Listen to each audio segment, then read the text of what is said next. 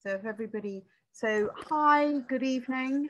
And I am completely delighted to be welcoming Sterling Bates, who is going to be talking to us about 19 ways to fix all of your relationships. And Sterling is someone who's well known to the type community, and he combines technology, mathematics, business, marketing, organizational development, and psychological type, and has founded his own organization called Step Research, which is a psychology software company. And previously before that, he worked at Disney for 13 years in IT and marketing and was on the BAPT board for 4 years. So with no further ado, I will hand over to you, Sterling. And we are really looking forward to what you're going to be sharing with us. Great. All right. Just want to make sure I've got the video so I can watch your faces at the same time. That's not interfering with the sharing of the screen, is it? Everything looks good? Looks fine for me. Great. All right. So 19 ways to fix all of your relationships. Oh, no. So, hello. All right. So here's the agenda. Why you should invest in your relationships, some common challenges that we want to address. We're going to talk briefly about some bad solutions, some solutions I'm going to urge you to avoid, why type, and then of course, 19 solutions in the wake of COVID-19. So the slides and links are going to be available after. And I have a lot of links and material reference I'm going to make during this presentation, and those are going to be available afterwards in a couple of not only this, but in several PDFs. So I'm going to have 2 handouts. One is an action handout. So for all 19 of the fixes, there's going to be specific recommended action you can take proactively in your life. And I also have a checklist handout for all the different things I'm going to reference, the materials, links, books. So don't panic. Don't feel like you have to take fast notes. Thank goodness this is being recorded. But on top of that, you're going to get access to the slides, the resource handout, and then an action list. So I'm going to make sure you have lots of resources when you're done to take advantage of this.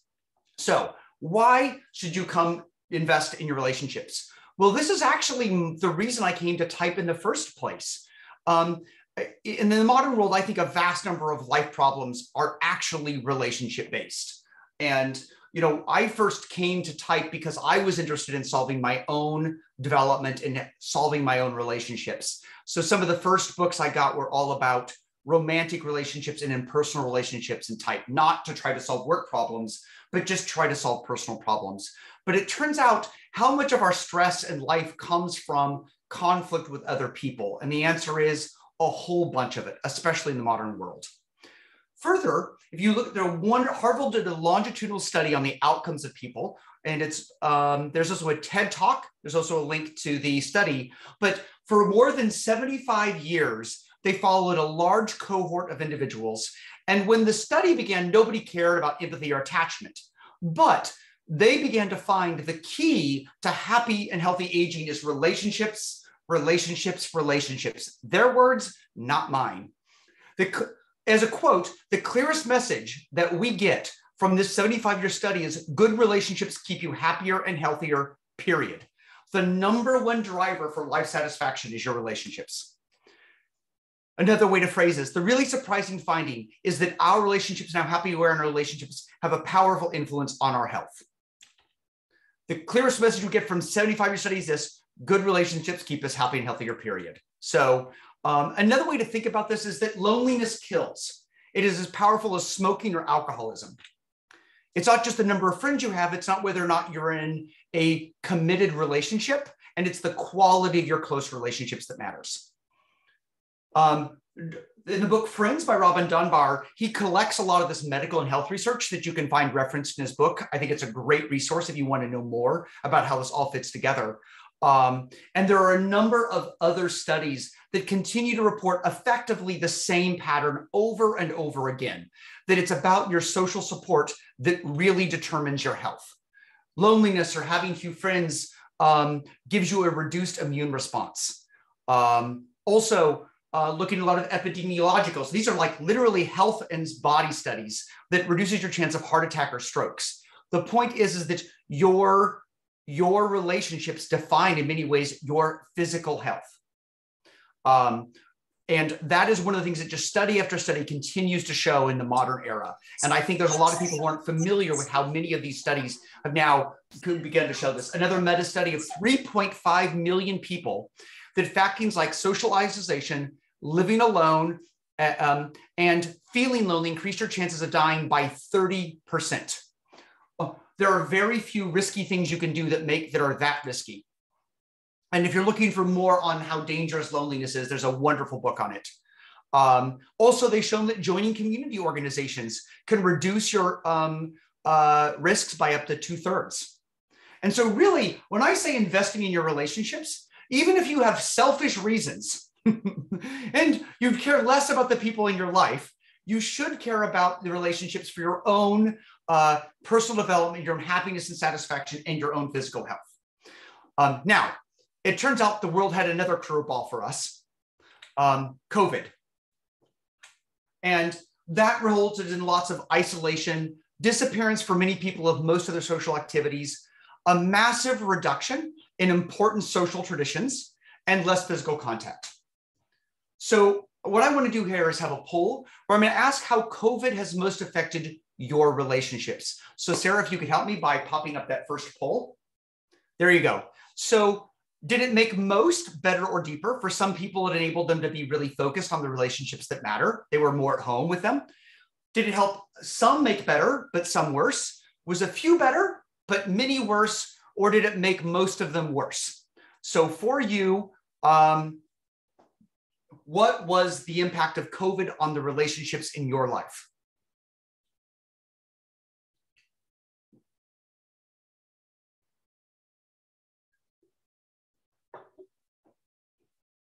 All right, I'm going to go ahead and stop there. And let's share the results. So if everyone can see those results, yes? Great. So yeah. So the good news is that we're at least socially skilled enough and competent enough and developed enough that we did not get to made most worse. Go us, congratulations. However, for most of us, there are definitely some relationships that got worse. And I would say this is incredibly common. For most people, a big chunk of their relationships got worse, which is certainly the largest percentage here. And I think that that's sadly normal. All right. So one of the questions we have is, how do we make our lives better in response to this challenge? How do we make our relationships better, even though all of this has happened? And so a number of different responses are available to us. We can build on new habits. We can repair damaged relationships, rebuild social networks, and establish new friends. And all of those will be discussed in different ways throughout the 19 solutions we're going to talk about to make your relationships stronger and better. So again, from my perspective, the greatest return on investment you can make of your time and energy to make in your own life comes from investing in your deep personal relationships. Almost nothing is worth more of your time than that. So that could be your romantic partners, your close friends, your business partners, your coworkers. Now, some common challenges. First, I'm going to reference John Gottman, who's done a lot of great work in the work of relationships. You're not familiar with his work. He was recognized in 2007 as one of the 10 most influential therapists of the past quarter century. I'm listing 2 books that I think may be relevant in this space. The book, The Science of Trust, I think is great for all relationships, not just romantic. But he identified what he called the 4 horsemen. These are the four things that sign real concern in a relationship. And I'm going to talk about each of these briefly. So the first is criticism. So this is verbally attacking the personality or character of another person. By the way, this is not just expressing a complaint or a concern, right? There's a difference between, hey, you didn't call when you said you would, a complaint, and how come you never think of me, which is now more of a personal attack. So note the difference there. So criticism is attacking their personality or character, which when you're upset begins to say is something that most of us can do. The second is contempt. This is a really bad sign if you see this. So it's attacking this sense of self with an intent to insult or abuse. Ways we do this is methods of disrespect, mocking them with sarcasm, ridicule, call them names, or something that some of us have done, using body language, such as eye rolling or scoffing, is a sign of contempt. And it's designed to make the person feel despised and worthless. And it is very unfun to be on the receiving end of contempt. 3, defensiveness. So this is victimizing yourself to ward off a perceived attack and reverse the blame. And it's a typical response to criticism. We've all been defensive at different times. And it's nearly always there in relationships that are in deep trouble. But it's one of those moments when we fish for excuses and play the innocent and hoping that our partner will back off. But unfortunately, this strategy is almost never successful. It tells our partner that we don't take their concerns seriously and that we don't take responsibility for our mistakes. And finally, 4, stonewalling. So that's withdrawing to avoid conflict and convey disapproval, creating a distance of separation. And often that can be in response to contempt, but it means turning out, turning away, acting busy, or engaging in obsessive or distracting behaviors instead of paying attention to your partner, especially when your partner is making a bid for your attention. So the 4 horsemen, criticism, contempt, defensiveness, and stonewalling, what I'd like you to do is take a moment at this list. And I want you to think about which one of these 4 drives you the most crazy when someone in your life does it to you. Just go ahead and take a few moments, look at this list. I'm gonna give everyone just a little bit here to think about which one of these drives you crazy.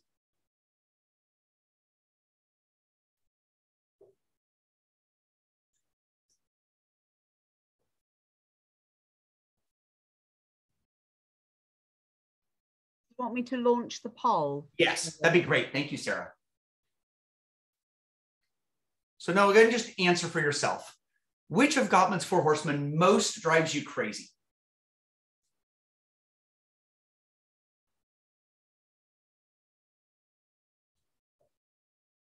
By the way, on a side note, they all suck, just in case anybody's curious. That's really not, we do know that.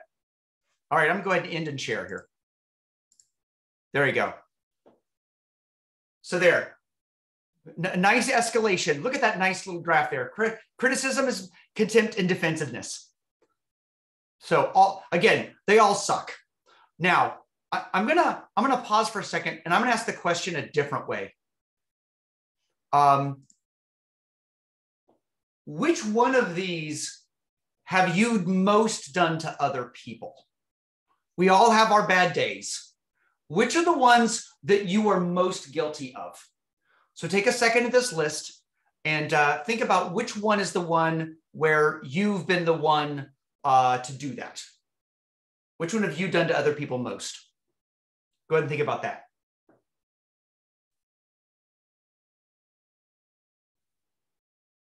And Sarah, go ahead and pop up the poll, please. There you go. Thank you.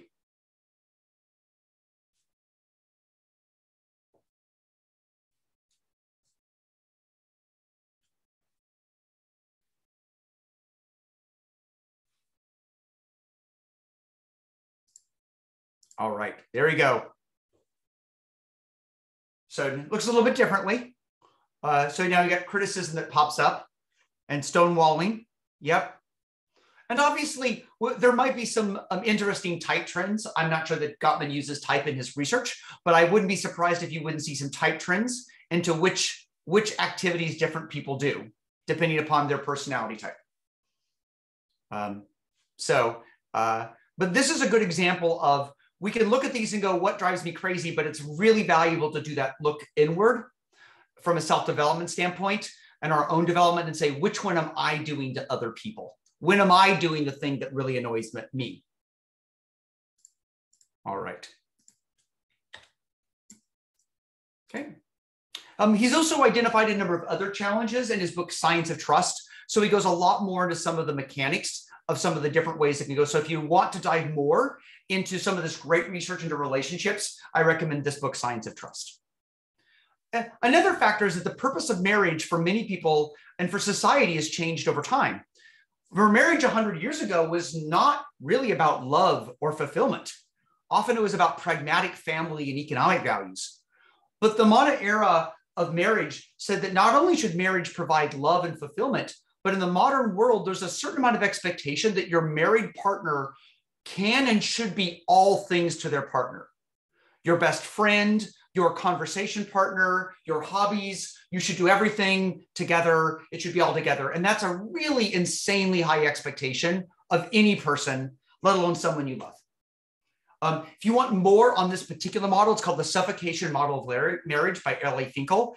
And she likes to describe it as that all of us are trying to count Mount Maslow as we go through our life to get improved higher and higher. And then just when you're trying to fulfill all this for another person, there's just not enough oxygen to go around. We're asking so much of marriage, and there's a link to her paper. There's a lot of expectations and not enough effort to match it for many people. Another challenge is, I like to think of this, if anybody's familiar with the book, The Four Agreements by Don Miguel Ruiz, he calls it Rule 3, which is don't make assumptions. And there's a really important psychological concept that underpins this idea of don't make assumptions. And that is the theory of mind. We all have a theory of mind about who other people are and why they do things. We're constantly trying, and I've noticed the emphasis on the word there, imagine what people in our lives are thinking. We don't know what they're thinking. We're guessing what people are thinking and why they do the things they do.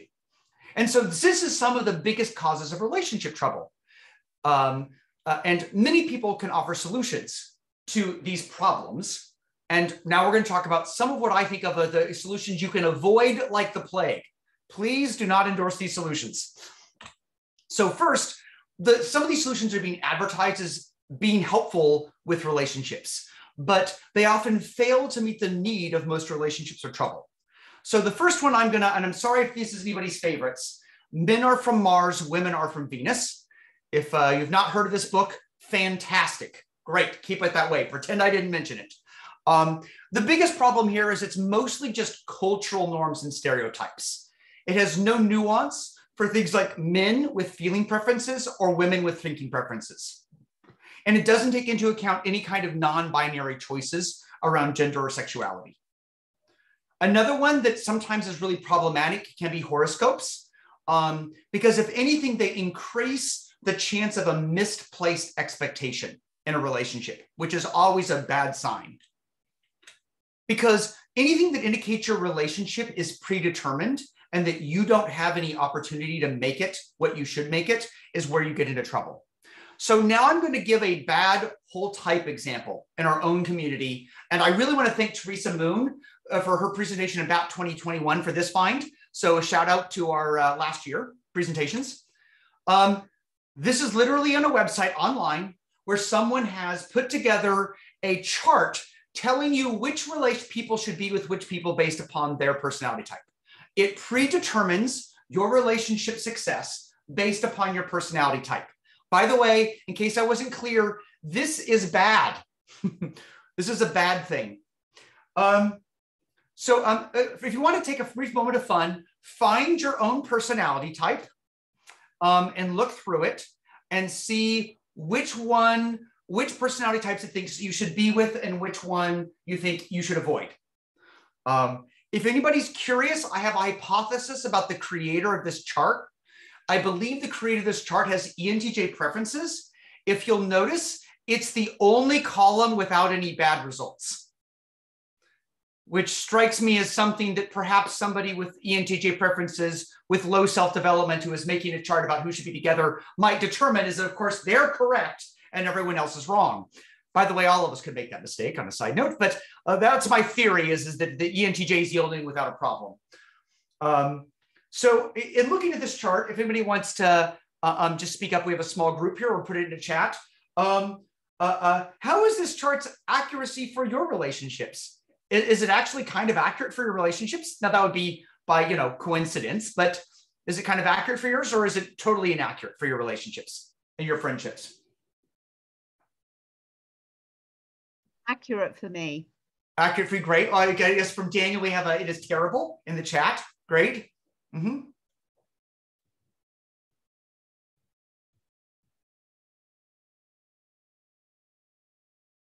Laura's saying it's inaccurate. Yeah. Sharon is saying she's celebrating ENFP, her 43rd year of marriage with her INTP husband. And let's see how that goes. According to this little chart here, that's actually not a bad combination. So that's at least good. So, I mean, it's not that there isn't some truth to some of these ideas. The question is the deep concern that it's predetermined, meaning that it can't be successful. By the way, in case anybody's curious, I've just this is the best combination according to that chart. So if you want to, you could look at it this way as a way. There you go. My husband is awesome, just not just okay. Thank you, Sharon. Yes, this chart says he's only going to be okay. So another kind of challenge is any kind of what I like to think of as tit for tat models in relationships. So I called them X times. Why didn't they call me X times? Or I always do Y for them. I always do the dishes. Why don't they do the dishes for me? And there is an idea behind this, which is the idea of mutual support. And that is very true. Mutual support in broadly is super vital. However, but expecting that support will look exactly the same from one person to other is a significant misplaced expectation. It's kind of like assuming that because my type is good at something, you should be good at that. And if you're not good at that, you're terrible, right? It's a really bad way to think about that. So now why type as a solution to come look to in the situations like this? Well, one is it's incredibly good at helping people unhook their expectations in relationships. That's a really massive value it brings to the table. In fact, the title of this book almost captures that immediately by Isabel Briggs Myers and Peter Myers, Gifts Differing. That's an important concept that can really help people with expectations. Or another one is, I'm not crazy, I'm just not you. So even the titles of the books themselves are really presenting this amazing core concept. And so if type can just help people to get to that core idea, you've already been wildly successful with type, regardless of whether they remember their specific type or not. If they just remember that just because they're not the same as someone else or someone doesn't think the way they do, that it's okay, then you've already had a wildly successful use of type. So we want to get people to this idea. Oh, I have one way of doing things and you have a different way, and that's okay. If we can just make that happen, we're great. So, and this core idea can be very transformational, like in the workplace. My coworkers are not doing that thing because they hate me. It's probably just because they have their own approach. Or another way to phrase this is from the Toltec's The Four Agreements, don't take anything personally, because which says it's not about you, it's about their own needs, their own preferences. So, but unfortunately, our thingery of mind, we are naturally psychologically programmed to think that that thing they're doing is about me. But I'm sorry to say, it's probably not about you.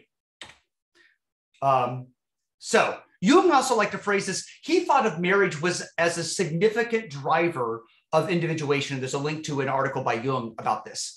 So he thought as your most intimate relationships are the ones that are going to push you the most to develop. And anybody who's been in type and been in a significant relationship for a long time will probably agree wholeheartedly that their significant romantic relationships are the ones that also push them heavily to develop in this process. So again, I say to you, the greatest return on investment of time and energy you can make in your life comes from your investing in your deep relationships, these valuable relationships in your life, for your and their personal development, happiness and satisfaction, and physical health. So now we're going to get to the meat. 19 solutions for you in the wake of COVID-19. So on a quick side note, I'm going to give a couple ground rules across all the solutions. So first of all, we're taking a multiple model approach to relationships. So we're going to look at how you can use different models in different ways to help you in relationships, with the idea that it's about finding the right solution and the right model that will help you in that relationship. So you might find one model is great for helping you with one person, but for another person, you might want to use a different psychological model to help you resolve any conflict or issues you have. In addition, we're going to use other models outside of the traditional realm of type conferences. So these are typically not APT related models, but they're very valuable in this particular context. So rule number one. By the way, as a reminder, you will get a nice checklist at the end of this with an action for each one of these. So just don't worry, you will get a nice checklist for this. Make a commitment to never stop improving yourself. And by that, I mean, be patient with yourself and others. You will get better in relationships, but no matter how much you work at it, you're never going to get perfect. No matter how much I know not to get frustrated when somebody says something that's critical of me, that doesn't mean I'm always responding emotionally in the way I wish I would. Now, rule number 2, don't make assumptions. This is one of the big things from the 4 agreements. 4 agreement rule number 3, don't make assumptions. And this is the same idea with that theory of mind. If you start making guesses about other people, then that's where you're potentially putting yourself at great risk of making mistakes in your relationship. Number 3, be vulnerable. If you're not already familiar, that Brene Brown has done some amazing work on this topic of being vulnerable. She has both a TED Talk, a Netflix special, which I've seen, and apparently a new HBO special that I've not seen yet. So, and more than 10 plus books. It's really a lot of what she talks about is you have to just be willing to be open and talk about what matters to you and share what you need. And all 3 of the above require being vulnerable. And you might find one of the 3 above easier than some of the others, but really being vulnerable means doing all 3 of those. Being open, talk about what matters to you and share what you need. Because telling people what you really need can be very threatening to your sense of independence. And I don't need any help and I'm good, but we all need help in our life. And being able to share that to other people can be very hard and very valuable. Further, don't assume people know what your needs or what you want. That theory of mind. They're probably making mistakes right now when they're guessing why you did something.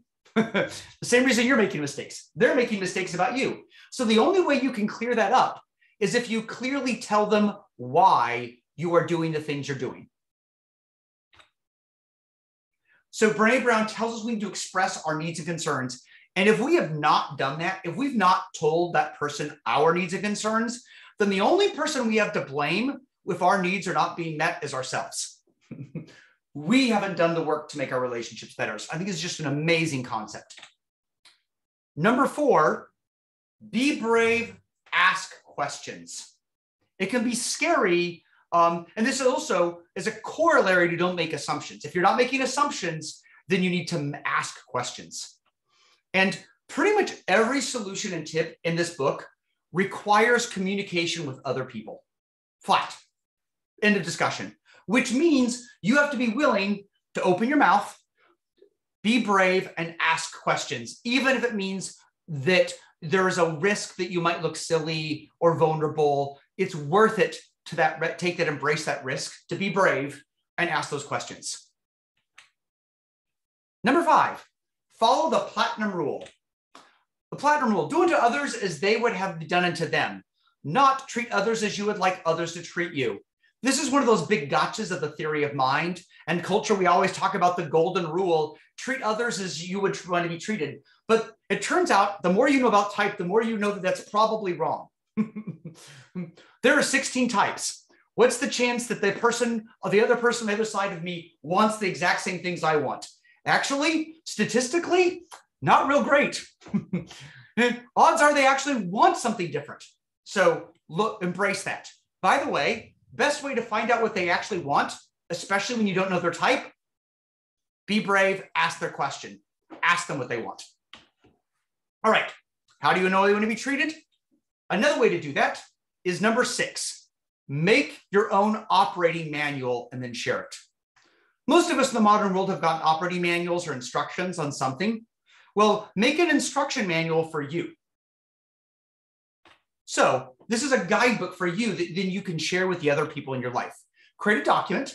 It could be a digital document. It could be a notebook, a journal, whatever. It's a set of materials that helps people understand your needs, expectations, and preferences. Sometimes it's much easier to write it all down and share it that way rather than having to say it out loud.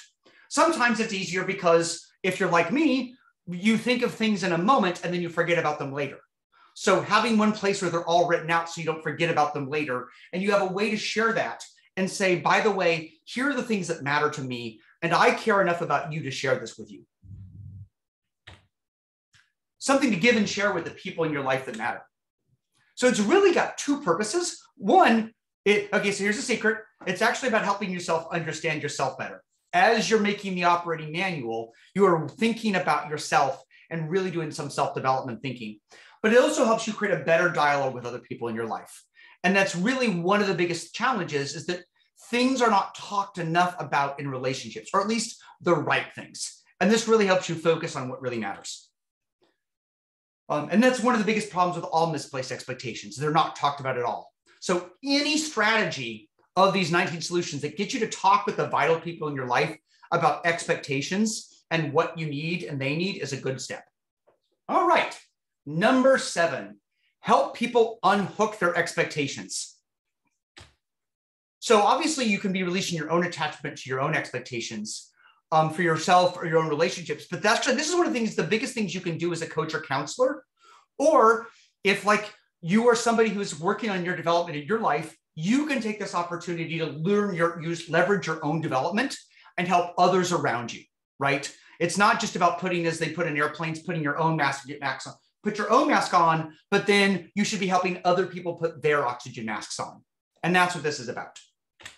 So helping people release their own attachment to their own expectations. And by the way, that's where I think psychological models and types are amazing.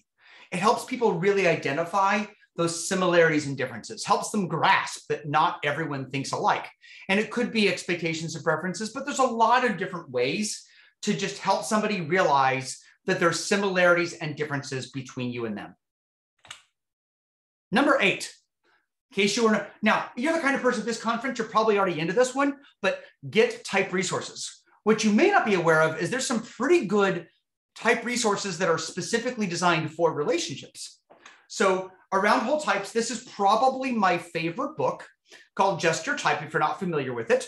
I'm going to warn you, it's a little bit like a reference manual if you've not seen it already, because it literally goes through every combination of types, more than 130 combinations, and then talks about joys, frustrations, and what each one can do for the other type in a way to make the relationship better. So it is unbelievable. But if you're buying it for yourself, just realize you're probably going to use like 4 pages out of this book. But don't worry, I'm telling you those 4 pages are worth it. Now, you also worth going around to the people in your life and sharing them. There's probably a period of my time early in my type history where I literally carried this book around and would force all my friends to look at this book. Here's an example of converting what's in that book into something that removes the type language, but instead just makes it friendly version. By the way, Melissa is my partner. She has INFP preferences. I have ENTP preferences. So you can see one of the things that I can do as someone with ENTP for Melissa's at first item is never dismiss Melissa's feelings, even if they don't make sense or seem too extreme to you. And, you know, then over on the right, what Melissa can do for me is help keep it fun. Try not to get stuck in serious mode for too long. And so this can be amazing. And by the way, any relationship that's seated for a while is probably already doing some of these, but it's sometimes just great to have the reminder to do them.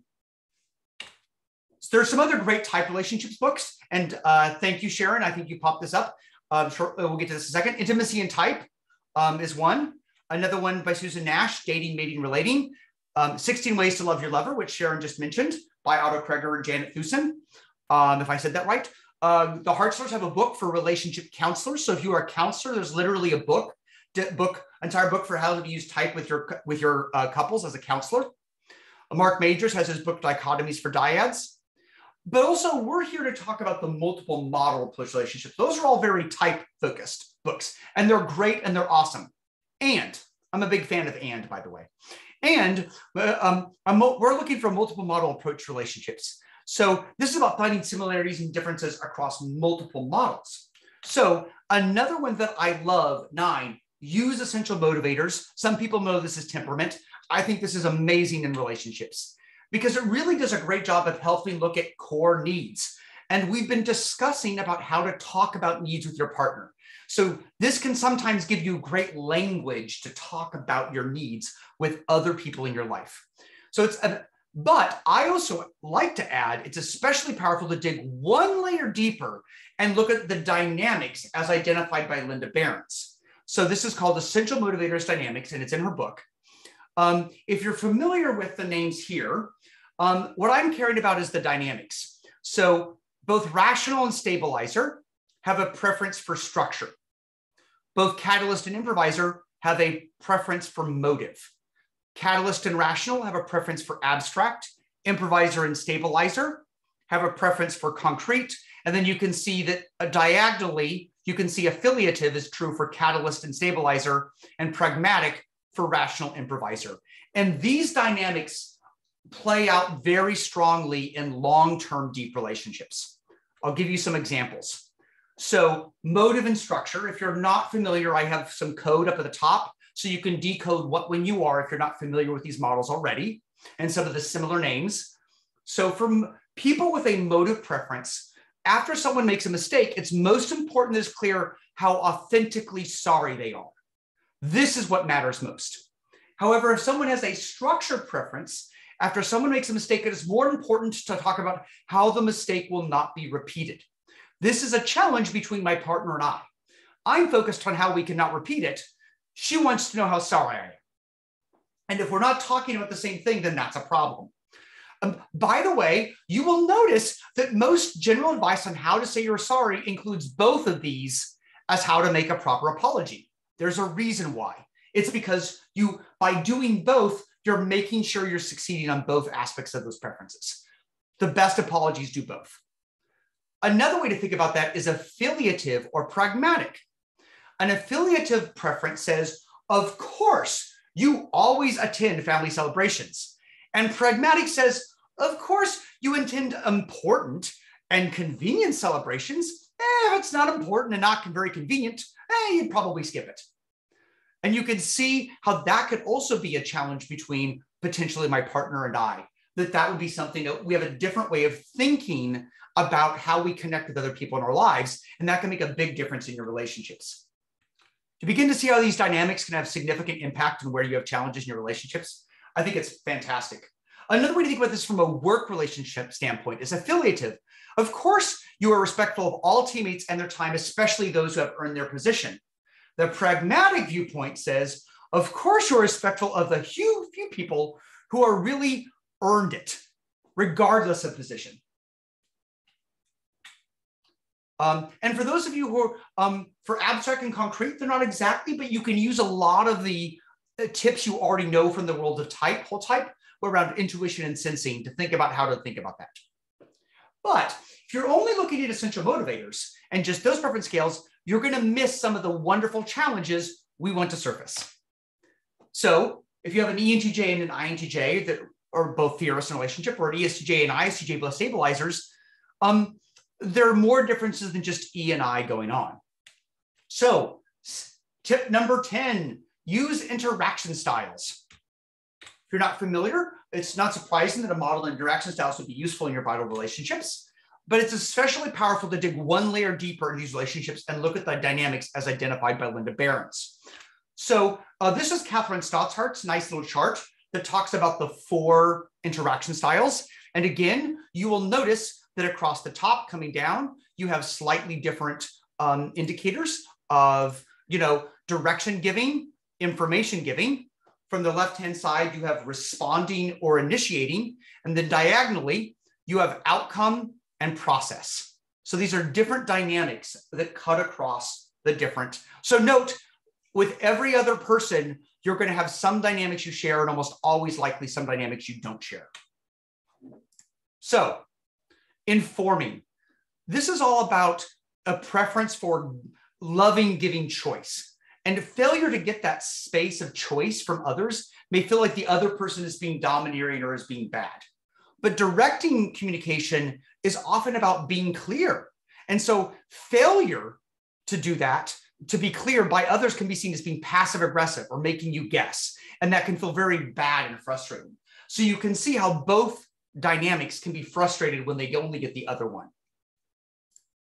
So by the way, I think this last one, if you were to pick one dynamic across all 6 we're going to talk about today, across essential motivators and actions, this is the one I think potentially matters most. All of them is how you communicate, because it affects how you communicate with your partner, which, as we discussed, is vital to everything. Are you directing them to do things? Are you informing them about something about you? A good example of informing might be, oh, I noticed we're out of eggs today.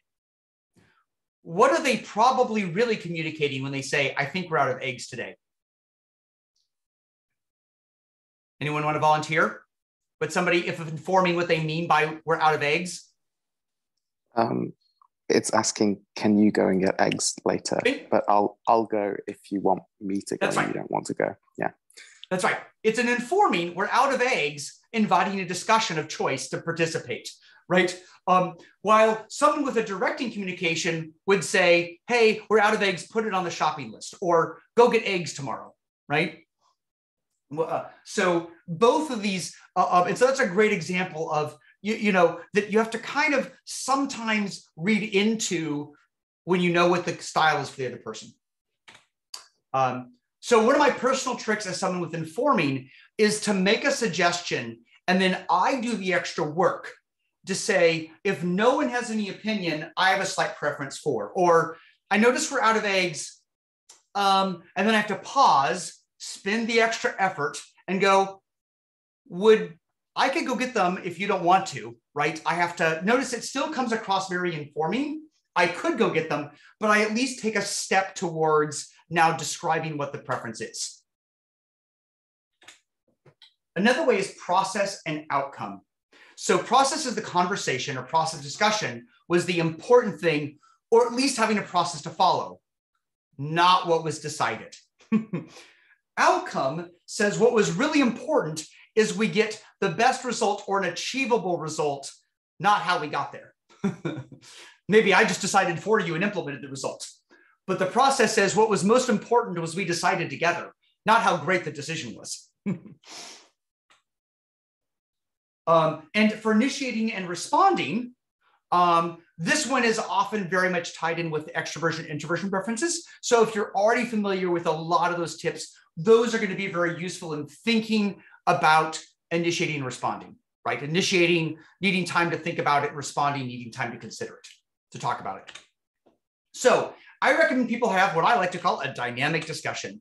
By this, I mean, just have a good discussion and go through each of the dynamics of that we just talked about with your people in your life for somebody who's important, and talk about how it affects your relationship. So if you have the same dynamic, you can talk about how it's creating blind spots that you're both informing and neither of you are directing. Or you might be discussing how you might be overusing that dynamic. We're doing too much directing, and discuss what strategy you should use to address this. Or the reverse, if you have a different dynamic. Number 11, leverage the 5 love languages. So this is a great model for understanding how and why you want to show appreciation and love. Gary Chapman has his book, The 5 Love Languages. I'm going to warn people, has a lot of religious and heteronormative biases, but the underlying model itself is very sound. Just in the first book, it's based upon, Gary has a lot of his bias and expectations. If you're looking for something that's more generalized, Paul White, who is, by the way, a type-friendly expert and has done work with type, has written a book with Gary Chapman focused on the workplace. So it's going to be a lot more neutral. If you're looking for something that's going to be more neutral, I recommend that book. But it's the same underlying model of the 5 languages. And so it's really a type for how you show your love to others and like to be shown that. So here are the 5 types: words of affirmation, quality time, giving gifts, acts of service, and physical touch. And by the way, when we're first starting to date, you tend to do all of them because you've got all this energy in the relationship. But then over time, you tend to focus on just showing your love in 1 or 2 ways.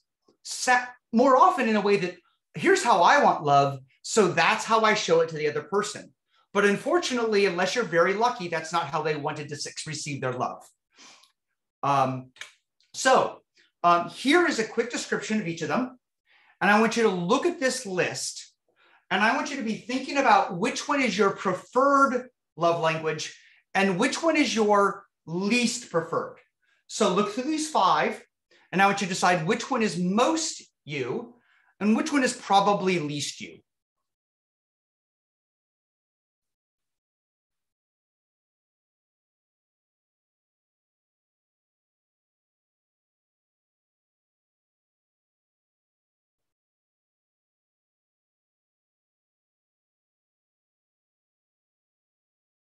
right? If Sarah, if you want to pop up that first poll.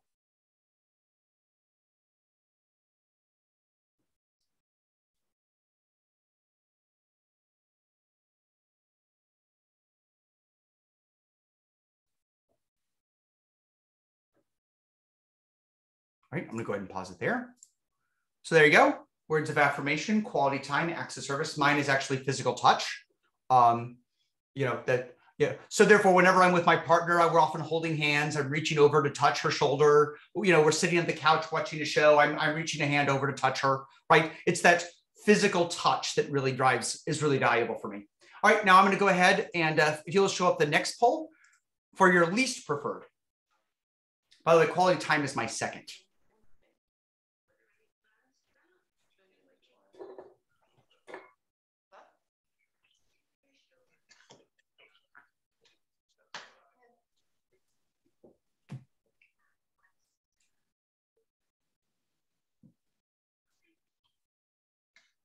All right, I'm going to go ahead and share the results there. There you go. Gifts, giving gifts. By the way, giving gifts is my worst as well. I have to literally make calendar appointments in my calendar to remember to get occasional small just gifts for my partner because that matters to her. So that was my trick, was I had to go literally make a calendar appointment to remember to go buy gifts. All right. Number 12, make a habit of Gottman's solutions to the 4 horsemen. So he calls them the antidotes to the 4 horsemen. So for criticism, you want to do a gentle startup, talk about your feelings using the I statements. For contempt, you want to build a culture of appreciation, regularly reminding yourself of your partner's positive qualities, and especially just expressing gratitude to them for the things they do you love. Thank you for doing the dishes. I really appreciate it.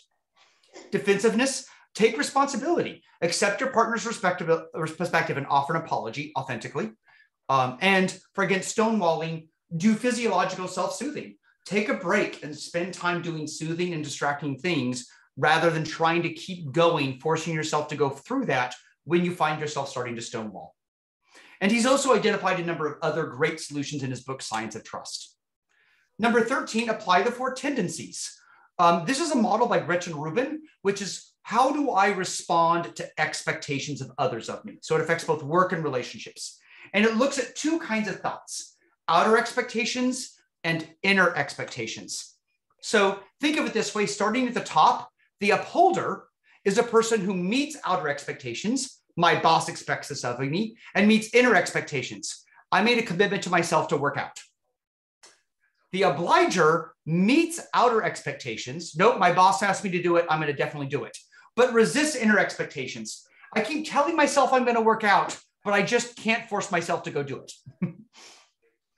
Rebel resists both. And finally, questioner resists outer expectations meets inner expectations. An example might that be, I don't care that my boss told me to go do it. Who cares? Oh, wait, I have decided there's a good rational reason to do it. Well, then grit, I'm on board. I'll make it happen. So there is a quiz. You can go, there's a free quiz on her website. So you can just go there and take the quiz for yourself and your partners and figure out how you see and expectations and tendencies. So the name of the model suggests the tendencies. So it does not assume that you do it all the time, but just how do you tend to respond to expectations, and has a huge impact on relationships. Knowing that pattern and how you work with it can be vital in helping working with someone else. And convenient for all of us, her book is filled with concrete examples and specific language you can use to help people, no matter what they are. Number 14, be conscious of what stories you are telling yourselves. I like to think of this as the Jungian archetypes perspective. Carol Pearson and Marr have done some great work on this. And there's a lot of real truth to the fact that stories we tell ourselves can be very significant in how we live our lives and whether we see our life as being satisfying and fulfilling or being frustrating. It's the stories we tell ourselves. So there's a PMI instrument, AI instrument you can go to CAP for. It's really about helping you determine the dominant stories that are compelling each of you in this process, and then looking at how that compares. Number 15, learn from the Enneagram. So the Enneagram model has a lot to say about dealing with difficulty and your own struggles. Within the type community, Mark Bagnarczyk has the Breckenridge Enneagram, where he's done a lot of scientific work and aligns it very closely with the Maslow's hierarchy of needs, and it's very well done. Also, Pat Wyman has a book on 3 keys to self-understanding that looks at some integration here. Another way, this is kind of a workbook, so I feel like it's very approachable to a lot of circumstances, but 9 ways of working that I think is just very good overall in thinking about yourself and your own development. 16, remember, it's not about you. So back to rule 2 from the 4 agreements, the Toltec 4 agreements, don't take anything personally. When people lash out, it is probably because of their own stuff. So when they're being lashing out and cruel and mean, it's probably not about you. Unfortunately, it doesn't feel like that when they're yelling at you, trust me, right? But it probably has to do with some of their own issues. And so this can be all about handling difficult times. So we can guarantee you and your partner, your loved ones, will go through difficult times, and there's no need to make them harder. And when they lash out, there's no need to lash out back. There's a wonderful book called Crucial Conversations that's all about this, how to talk when the stakes are high, when it's really intense. It's a great book on how to have conversations when it's a difficult time. And there are a lot of great resources available to help yourself or others deal with this. Some of those we're going to talk about. Number 17, Monitoring Stress and Stressors. One of my favorite books, In the Grip by Naomi Quink, which is all about your dominant function, your inferior function, and then stressors. Another one is Sandra Van Sant's Wired for Conflict, or Damien Killen and Danica Murphy's Introduction to Type and Conflict. All of these have great content on your own stressors and how to monitor for them and look for them. 18, monitor your financial stress and stressors. One of the most significant impacts to all close relationships can be financial stress. There's a wonderful book using temperament by Ray Linder called What Will I Do With My Money? That's all about how you can look at this. And finally, 19, get more resources. So here's some quick list of some things that are good for specific vital relationships for like kids and teens. Can be extra complicated to talk to kids when they don't know themselves, but there's some really great stuff in Nurture by Nature, Mary McGinnis's book, My Personality or Mother Styles. For teens, there's 2 products, Sue Blair's Personality Puzzle for Teens and Discovering Type with Teens by a number of authors, including Molly Allen. Also from a community standpoint, thinking about type and community, Greg Husko's book, Making a Difference by Being Yourself. And finally, for best friends or business partners, the broader set of type and models tools are all very applicable here. And really, it's great for all kinds of relationships, like Roger Pierman's Type and Emotional Intelligence, or Donna Dunning's Type and Communication. And finally, for counselors, for grief, there's Recovery from Loss available from BAPT. So in conclusion, what is your response to COVID going to be? To make your relationship stronger and better, what are you going to do that? So what is your response as we live in a new normal? Are you going to be building new relationships or focused on deepening existing relationships? Either are great. And so will you start a new habit? Will you reinvigorate friendships? Did you start a habit during COVID that has really helped some of your relationships and you now want to find a way to maintain that habit? Or how are you going to join a social community safely? So COVID was a major disruption. So can you take advantage of that disruption to make your life better? It shook things up. Use it as an opportunity to make proactive good changes in your life. So as I said before, the greatest return on your investment of time and energy you can make in your life comes from investing in your deep personal relationships. For you and your loved ones, personal development, happiness and satisfaction, and physical health. So most of the strategies we talked about really have 2 purposes. Understand yourself better and create a better dialogue with others. And honestly, everything you're going to learn at an APT conference is fantastic for these 2 things. And any strategy to get you to talk with the people in your life about what's important is a great step. Now, as a reminder, be patient with yourself and others. You will get better, but no worries. You're never going to hit perfect. Don't worry about it. And finally, be willing to be open, talk about what matters to you, share what you move, be brave and vulnerable. Freund distilled his relationship wisdom to me in this way, as he described it. He said, when challenged in a relationship and you are unsure what is the right direction, what is the correct ethical direction, he said to move in the direction that requires the greatest courage. And I've never had this idea fail me. That really, when I look at a tough choice, does it require greater courage to authentically talk with the person and tell them what's really happening? Yes, do it. handouts. So by the way, as a reminder, you're going to get 2 handouts. We'll be able on the website for download also from the slides. One is one that goes through, it's just a single page. It goes through all 19, lists them out, and gives you a specific action you can take for that on an ongoing basis to improve it. So separate from what I've talked about in the thing today. So there's 19 ways to do that. And I also made a resource checklist.